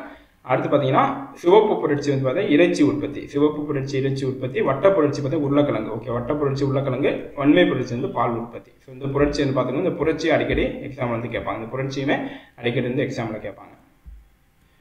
அடுத்து பார்த்தீங்கன்னா geological survey of India. Okay, இந்தியாவில் உள்ள கனிமங்கள், அதனோட இந்தியாவின் நிலவியல் கள ஆய்வு நிறுவனம் தலைமையிடம் வந்து கொல்கத்தாவில் இருக்குது. ஸோ இந்த organisation, okay, organisation head quarters இதுவுமே அடிக்கடி எக்ஸாம் வந்து கேட்பாங்க. ஒரு ஆர்கனைசேஷன் எங்கெங்கே வந்து தலைமையிடம் இருக்குன்னு பார்த்தீங்கன்னா இந்திய நிலவியல் கள ஆய்வு நிறுவனம் ஜியாலஜிக்கல் சர்வே ஆஃப் இந்தியா வந்து கொல்கத்தாவில் வந்து இருக்குது. அதே மாதிரி இந்திய சுரங்க பணியகம் நாக்பூரில் வந்து இருக்குது. ஓகே, இந்திய பேரோ ஆஃப் மைன்ஸ் வந்து சுரங்க பணியகம் வந்து நாக்பூரில் வந்து இருக்குது. அடுத்து பார்த்தீங்கன்னா பொதுவாக இரும்புத்தாது கீழ்கண்ட வடிவங்கள் காணப்படுகிறது. இரும்புத்தாது, ஸோ இரும்புத்தாது படிவு இது வந்து இரும்பின் அளவு. அப்போ அதிகமாக இரும்பின் அளவு எது இருக்குன்னு பார்த்தீங்கன்னா மேக்னடைட்டில் வந்து இருக்குது. இது மட்டும் நான் வச்சுக்கோங்க. மேக்னடைட்டில் அதிகமாக இரும்புத்தாது வந்து இருக்குது. 72.4%, 72.4% வந்து மேக்னைட்டில் தான் அந்த அயன் கண்டென்ட் வந்து அதிகமாக வந்து இருக்குது. அடுத்து இந்தியாவின் முதல் நீர்மின் நிலையம் 1897ஆம் ஆண்டு டார்ஜிலிங்கில் நிறுவப்பட்டதை சொல்கிறாங்க. ஓகே, இதுவுமே முக்கியம் உங்களுக்கு. First hydro electric power station வந்து டார்ஜிலிங்கில் 1897 வந்து நிறுவியிருக்காங்க. ஸோ இதுவுமே பார்த்துக்கோங்க, முதல் நீர்மின் நிலையம். ஸோ இதுவுமே கேட்குறது சான்ஸ் இருக்குது. அதே மாதிரி பார்த்தீங்கன்னா இந்திய தேசிய மின்சக்தி நிறுவனம் ஃபரிதாபாத்தில் அமைந்துள்ளது சொல்கிறாங்க. ஓகே, இந்திய தேசிய நீர் மின்சக்தி நிறுவனம் வந்து எங்கே இருக்கிற ஃபரிதாபாத்தில் இருக்குது. ஸோ இதுவுமே பார்த்துக்கோங்க. ஃபரிதாபாத் இதுவுமே அடிக்கடி கேட்பாங்க. ரெண்டுமே அடிக்கடி கேட்குற கொஸ்டின். இந்தியாவின் முதல் நீர்மின் நிலையம் வந்து டார்ஜிலிங், இந்திய தேசிய நீர்மின் சக்தி நிறுவனம் வந்து ஃபரிதாபாத்தில் இருக்கு. அடுத்து பார்த்தீங்கன்னா இந்தியாவில் அதிக அளவு காற்றாலைகளை கொண்டுள்ள மாநிலமாக தமிழ்நாடு விளங்குகிறதுன்னு சொல்றாங்க. அவ ஏற்கனவே பார்த்த மாதிரி இந்த கன்னியாகுமரி மாவட்டத்தில் உள்ள முப்பந்தல், ஓகே, பெருங்குடி பகுதி உலகிலே அதிக காற்றாலையை கொண்ட பெரிய காற்றாலை பண்ணையாகும் சொல்றாங்க முப்பந்தல். அடுத்து பார்த்தீங்கன்னா national institute of wind energy எங்க சென்னையில் இருக்கு. ஓகே, நேஷனல் தேசிய காற்றாற்றல் நிறுவனம் வந்து சென்னையில் வந்து இருக்கு. நிறுவனம் அதோட ஹெட் குவார்ட்டர்ஸ் இது மட்டும் நல்லா பார்த்துக்கோங்க. தேசிய காற்றாற்றல் நிறுவனம் வந்து சென்னை. அதே மாதிரி பார்த்தீங்கன்னா இந்த பிசியோனிசிஸ் அப்படின்னு சொல்லுங்க, ப்ரௌன் லங் டிசீஸ் அப்படின்னு சொல்லுவோம். ஓகே, மண்டே ஃபீவர்னு சொல்லுவோம். இது எதனால வருதுன்னு பார்த்தீங்கன்னா caused by cotton dust. Okay, இந்த பருத்தி தொழிலகத்தில் வேலை பார்க்குறவங்களுக்கு இந்த டிசீஸ் வந்து வரும்னு சொல்கிறாங்க. பிசினோசிஸ், brown lung disease R Monday fever, இது 3 பார்த்துக்கோங்க. எது வேணால் கேட்கலாம். பிசினோசிஸ், brown lung disease, Monday fever, இது 3மே இந்த காட்டன் டஸ்ட்னால வருது. ஓகே, காட்டன் டஸ்ட்னால வருது. ஸோ இது மட்டும் பார்த்துக்கோங்க. இந்த பருத்தி தொழிலகத்தில் வேலை பார்க்குறவங்களுக்கு வரது தான் இந்த 3 டிசீஸ். அடுத்து பார்த்தீங்கன்னா நேஷனல் ஜூட் போர்டு, தேசிய சணல் வாரியம் எங்கே இருக்குன்னு பார்த்தீங்கன்னா கொல்கத்தாவில் வந்து இருக்குது. தலைமையகம் வந்து கொல்கத்தாவில் இருக்குது, தேசிய சணல் வாரியம். அடுத்து இந்தியாவில் உற்பத்தி செய்யும் திட்டம் எங்கே இருக்குன்னு பார்த்தீங்கன்னா எந்த ஆண்டுமே 2014 வந்து தொடங்கப்பட்டிருக்கு. ஓகே, இது இயர் மட்டும் பார்த்தீங்க. இந்தியாவில் உற்பத்தி செய்யும் திட்டம் மேக் இன் இந்தியா ப்ரோக்ராம் வந்து 2014 வந்து தொடங்கப்பட்டிருக்கு. இந்தியாவில் வந்து ஃபர்ஸ்ட் கணக்கெடுப்பு வந்து முதல் மக்கள் தொகை கணக்கெடுப்பு 1872 வந்து தொடங்கப்பட்டுச்சு. 1872. அதே மாதிரி கால்நடை கணக்கெடுப்பு 1919. இது ரெண்டு நான் வச்சுக்கோங்க. கால்நடை கணக்கெடுப்பு வந்து பார்த்தீங்கன்னா 1919. இந்தியாவின் முதல் மக்கள் தொகை கணக்கெடுப்பு 1872. ஓகே. முழுமையான முதல் மக்கள் தொகை கணக்கெடுப்பு 1881 வந்து நடந்திருக்கு. ஓகே. அப்போ உங்களுக்கு கொஸ்டின் நல்லா பார்த்துங்க. இந்தியாவின் முதல் மக்கள் தொகை கணக்கெடுப்புன்னு கேட்டால் 1872. இதே மாதிரி முழுமையான முதல் மக்கள் தொகை கணக்கெடுப்புன்னு கேட்டால் 1881. ஸோ இது மட்டும் பார்த்துக்கோங்க நல்லா. அடுத்து பார்த்தீங்கன்னா first sub urban railway. Okay. இந்தியாவின் முதல் புறநகர் ரயில் போக்குவரத்து வந்து மும்பையில் 1925 தொடங்கப்பட்டதுன்னு சொல்லிட்டு சொல்கிறாங்க. அதே மாதிரி காத்தியமான் அதிவிரைவு வண்டி. ஓகே. இந்தியாவின் அதிவேக ரயில் வண்டி எது பார்த்தீங்கன்னா காத்தியமான் அதிவிரைவு வண்டி தான் இந்தியாவின் அதிவேக ரயில் வண்டி ஆகும் அப்படின்னு சொல்லிட்டு சொல்கிறாங்க. இது வந்து புதுடெல்லி ஆக்ராவை இணைக்கிறதுன்னு சொல்லிட்டு சொல்கிறாங்க. புதுடெல்லி ஆக்ரா, நியூ டெல்லி ஆக்ரா. அதே மாதிரி பார்த்தீங்கன்னா மேகாலயா மாநிலத்தில் ரயில் போக்குவரத்து இல்லைன்னு சொல்லிட்டு சொல்கிறாங்க. ஓகே. எந்த மாநிலத்தில் வந்து ரயில் போக்குவரத்து இல்லைன்னு பார்த்தீங்கன்னா மேகாலயாவில் வந்து இல்லை அப்படின்னு சொல்லிட்டு சொல்கிறாங்க. இதே மாதிரி மாசின்ற மேகாலயாவில் வந்து அதிக மழை பெய்யும் இடம் பார்த்தீங்கன்னா மாசின்ற மேகாலயா. அடுத்து ரெண்டு முக்கியமானது பார்க்க போகிறோம். தங்க நாற்கலை சாலைகள். அடுத்து பார்த்தீங்கன்னா வட தென் மற்றும் கிழக்கு மேற்கு பகுதியில் இருக்கும் சாலைகள். ஓகே. சாலைகள் அப்படின்னு சொல்லிட்டு ரெண்டு சாலைகளை பற்றி பார்க்க போகிறோம். ஸோ தங்க நாற்கர சாலைகள் வந்து பார்த்தீங்கன்னா 5846 கிலோமீட்டர் நீளம் வந்து கொண்டிருக்குன்னு சொல்லிட்டு சொல்கிறாங்க. இந்த தங்க நாற்கலை சாலைகள் பார்த்தீங்கன்னா எந்தெந்த நகரங்கள் வந்து இணைக்குது பார்த்தீங்கன்னா புதுடெல்லி, கொல்கட்டா, சென்னை, மும்பை. ஓகே. இது 4 நகரத்தை இணைக்கிறதா அந்த தங்க நாற்கலை சாலைகள் 1846 கிலோமீட்டர் வந்து நீளம் வந்து இருக்குன்னு சொல்லிட்டு சொல்கிறாங்க. அதே மாதிரி வட தென் மற்றும் கிழக்கு மேற்கு பகுதியில் இணைக்கும் சாலைகள். ஸோ இது 4ம் சேர்ந்த இடம் என்னன்னு பார்த்தீங்கன்னா ஜான்சி. ஓகே. இந்த 2 சாலைகளும் சந்திக்கின்ற இடம் பார்த்தீங்கன்னா ஜான்சி. இதுதான் முக்கியம். ஸோ இந்த 2 சாலைகளும் சந்திக்கிற இடம் பார்த்தீங்கன்னா ஜான்சி. வட தென் மற்றும் கிழக்கு மேற்கு பகுதியில் இணைக்கும் சாலைகள் சந்திக்கிற இடம் வந்து ஜான்சி. இது மட்டும் நான் வச்சுக்கோங்க. அடுத்து பார்த்தீங்கன்னா டிஸ்ட்ரிக்ட் வாட்டர் ஃபால். இது ஏற்கனவே பார்த்தோம். ஒகேனக்கல் வந்து தர்மபுரி, ஒகேனக்கல் நீர்வீழ்ச்சி வந்து தர்மபுரி, கல்யாண தீர்த்தம் வந்து குற்றாலம் பார்த்தீங்கன்னா திருநெல்வேலி. இதில் வந்து கல்யாண தீர்த்தம் வந்து பார்த்துக்கோங்க. கும்பகரை மற்றும் சுருளி வந்து தேனி, ஆகாய கங்கை வந்து நாமக்கல். இதுமாதிரி அடிக்கடி கேட்போம். ஆகாய கங்கை நாமக்கல். கேத்ரின் பைக்ரா வந்து நீலகிரி. ஓகே. கேத்ரின் பைக்ரா வந்து நீலகிரி. கிள்ளியூர் வந்து சேலம், ஐயனார் வந்து விருதுநகர், வைதேகி, செங்குபதி, சிறுவாணி மற்றும் கோவை குற்றாலம் வந்து கோயம்புத்தூர். ஓகே. சிறுவாணி வாட்டர் ஃபால்ஸ்ன்னு பார்த்தீங்கன்னா கோயம்புத்தூர். அதேமாதிரி திருமூர்த்தி வந்து திருப்பூர், குற்றாலம்பட்டி வந்து மதுரை. அடுத்து பார்த்தீங்கன்னா திருப்பரப்பு, காளிகேசம், உலக்கை மற்றும் வட்டப்பாறை வந்து கன்னியாகுமரி. ஓகே. வட்டப்பாறை வந்து கன்னியாகுமரி. ஸோ இது எல்லாமே நீர்வீழ்ச்சி அடிக்கடி கேட்பாங்க எக்ஸாமில், நோட் பண்ணிக்கோங்க. அடுத்து தமிழ்நாட்டு பருவ காலங்கள். ஓகே. குளிர்காலம் வந்து ஜனவரி முதல் பிப்ரவரின்னு சொல்லிட்டு சொல்கிறாங்க. கோடைக்காலம் வந்து மார்ச் முதல் மே. தென்மேற்கு பருவக்காற்று வந்து ஜூன் டு செப்டம்பர். ஓகே. தென்மேற்கு பருவக்காற்று சவுத் வெஸ்ட் மான்சூன் வந்து ஜூன் டு செப்டம்பர். வடகிழக்கு பருவக்காற்று வந்து அக்டோபர் டு டிசம்பர். அடுத்து வால்பாறைக்கு அருகில் உள்ள சின்ன கல்லார். ஓகே. சின்ன கல்லார்னு சொல்லக்கூடிய ஒரு இடம் தான் தமிழ்நாட்டின் மிக அதிக மழை பெய்யும் பெரும் பகுதியாகவும் சொல்லிட்டு சொல்கிறாங்க. ஓகே. தமிழ்நாட்டில் உள்ள சின்ன கல்லார் தான் தமிழ்நாட்டில் மிக இந்தியாவிலிருந்து அதிக மழை பெறுது மாசின்றம். தமிழ்நாட்டில் வந்து சின்ன கல்லார் சொல்லி சொல்கிறாங்க. இதுதான் 3வது அதிக மழை பெறும் பகுதியாகும் அப்படின்னு சொல்லிட்டு சொல்கிறாங்க. இந்தியாவில் 3வது அதிக மழை பெறும் பகுதியாகும் சொல்லிட்டு சொல்கிறாங்க. தமிழ்நாட்டில் ஃபர்ஸ்ட் வந்து சின்ன கல்லார். ஓகே. அடுத்து கொரியாலிஸ் ஸ்போர்ட்ஸ். இது வந்து பார்த்தோம். கொரியாலிஸ் விளைவு வந்து பார்த்தோம். இது வந்து பார்த்துக்கோங்க. அடுத்து பார்த்தீங்கன்னா தமிழ்நாட்டில் அதிக காடுகளை பரப்பளவு கொண்ட மாவட்டங்கள் இது பார்த்தீங்கன்னா ஃபர்ஸ்ட் வந்து தர்மபுரி இருக்கு. ஓகே. ஃபர்ஸ்ட் வந்து தர்மபுரி இருக்குது. அதிக காடுகளை கொண்ட மாவட்டங்கள் இதில் வந்து தர்மபுரி வந்து ஃபர்ஸ்ட் இருக்குது. அடுத்து பிச்சாவரம். ஓகே. பிச்சாவரம் சதுப்பு நிலக்காடு கடலூர் மாவட்டத்தில் சிதம்பரத்துக்கு அருகே அமைந்துள்ளது சொல்லிட்டு சொல்கிறாங்க. அப்போ தமிழ்நாட்டில் வந்து எங்கே வந்து அதிக சதுப்பு நிலக்காடு இருக்குன்னு பார்த்தீங்கன்னா எங்கே இருக்குன்னு பார்த்தீங்கன்னா இந்த கடலூர் மாவட்டத்தில் சிதம்பரத்தில் அருகில் இருந்து இருக்குது. கடலூர் மாவட்டத்தில் அது இருக்குன்னு சொல்லிட்டு சொல்கிறாங்க. ஓகே. அடுத்து தமிழ்நாட்டில் உள்ள உயிர்கோளப்பட்டகங்கள் என்னென்னு பார்த்தீங்கன்னா நீலகிரி உயிர்கோளப்பட்டகம், மன்னார் வளைகுடா உயிர்கோளப்பட்டகம், அகத்தியர் மலைக்கூட உயிர்கோளப்பட்டகம். உயிர்கோளப்பட்டகம் இது 3மே தமிழ்நாட்டில் உள்ள உயிர்கோளப்பட்டகம் சொல்லிட்டு சொல்கிறாங்க. ஓகே. அதே மாதிரி பார்த்தீங்கன்னா இந்தியா வந்து 2018ஆம் ஆண்டை திணைப்பயிர்கள் தேசிய ஆண்டாக அனுசரிச்சுன்னு சொல்லிட்டு சொல்கிறாங்க. அப்போ 2 முக்கியம் நம்மளுக்கு. 2018 ஒன்று முக்கியம், 2023 முக்கியம். 2023 கேட்கறதுக்கு ரொம்ப சான்ஸ் இருக்குது. இது வந்து நேஷனல் இயர் ஆஃப் மில்லட்னு சொல்கிறோம். இது வந்து இன்டர்நேஷனல் இயர் ஆஃப் மில்லட்னு சொல்கிறோம். ஓகே. ஸோ இது அறிவிச்சது யாருன்னு பார்த்தீங்கன்னா வேளாண்மை கழகம், ஃபுட் அண்ட் அக்ரிகல்ச்சர் ஆர்கனைசேஷன் சொல்லுவோம். உலக உணவு மற்றும் வேளாண்மை கழகம் தான் இந்த 2018 தேசிய திணை ஆண்டாகவும் 2023 சர்வதேச திணை பயிர்கள் ஆண்டாகவும் அனுசரிக்க தீர்மானித்தது சொல்லிட்டு சொல்கிறாங்க. ஓகே. அடுத்து 2 நேஷனல் ஹைவேஸ் NH44 ஒன்று, NH785 ஒன்று. ஓகே. NH44 தேசிய நெடுஞ்சாலை எண் 44 தான் பார்த்தீங்கன்னா தமிழ்நாட்டில் மிக நீளமான தேசிய நெடுஞ்சாலை சொல்லிட்டு சொல்கிறாங்க. நீளமான தேசிய நெடுஞ்சாலை வந்து NH44. மிக குறுகிய நெடுஞ்சாலை வந்து குறைவான நீளம் கொண்ட நெடுஞ்சாலை வந்து பார்த்தீங்கன்னா 785 NH 785 தான் ஷார்ட்டஸ்ட் நேஷனல் ஹைவே இன் தமிழ்நாடு சொல்லிட்டு சொல்கிறாங்க. ஓகே, அடுத்து டிசாஸ்டர் எமர்ஜென்சி கான்டாக்ட் நம்பர். இது வந்து பார்த்தீங்கன்னா 1077. ஓகே, 1077 தான் நம்ம பேரிடர் கால அந்த எமர்ஜென்சி கான்டாக்ட் நம்பர் பார்த்தீங்கன்னா 1077. இது வந்து நான் வச்சுக்கோங்க. இது வந்து அடிக்கடி கேட்கறதுக்கு சான்ஸ் இருக்கு. ஓகே, 1077. அடுத்து சாம்பார் லேக், ராஜஸ்தானில் உள்ள largest salt water lakh in India சொல்லிட்டு சொல்கிறாங்க. ஓகே, ராஜஸ்தானில் உள்ள சாம்பார் ஏரி தான் இந்தியாவின் மிகப்பெரிய உவர் நீர் ஏரியாவும் சொல்லி சொல்கிறாங்க. 2 ஏரியை பற்றி பார்த்தோம். கன்வர் ஏரின்னு சொல்கிறோம், அப்போ பார்த்தோம். பீகாரில் உள்ள கன்வர் ஏரி பார்த்தோம். இங்கே பார்த்தீங்கன்னா ராஜஸ்தானில் உள்ள சாம்பார் ஏரி. ஸோ இதுதான் பெரிய உவர் நீர் ஏரி அப்படின்னு சொல்லி சொல்கிறாங்க. சாம்பார் லேக் தான் பெரிய உவர் நீர் ஏரி அப்படின்னு சொல்லி சொல்கிறாங்க. அதே மாதிரி பார்த்தீங்கன்னா Suez canal. Okay, Suez canal வந்து எதை கனெக்ட் பண்ணுது பார்த்தீங்கன்னா மெடிட்டேரியன் சீயையும் ரெட் சீயையும் கனெக்ட் பண்ணுது. மெடிட்டேரியன் சீயையும் ரெட் சீயையும் கனெக்ட் பண்ணுது.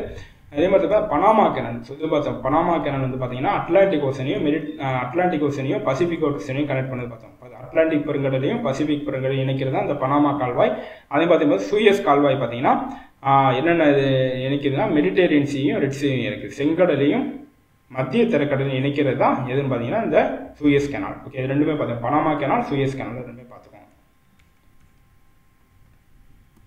அடுத்து name of the trench location. Okay, உலகின் முக்கிய ஆழ்கடல் பகுதி. இதுவுமே அடிக்கடி கேட்பாங்க எக்ஸாம்பிள். ஆழ்கடல் பகுதிகள் இது வந்து அமைவிடம் எங்கிற மாதிரி சேலஞ்சர் பள்ளம் அப்படின்னு சொல்லக்கூடிய மரியானா அகலி அப்படின்னு சொல்லுவோம். மரியானா ட்ரெஞ்ச் அப்படின்னு சொல்லுவோம். இது வந்து வட பசிபிக் பெருங்கடல் வந்து இருக்கு.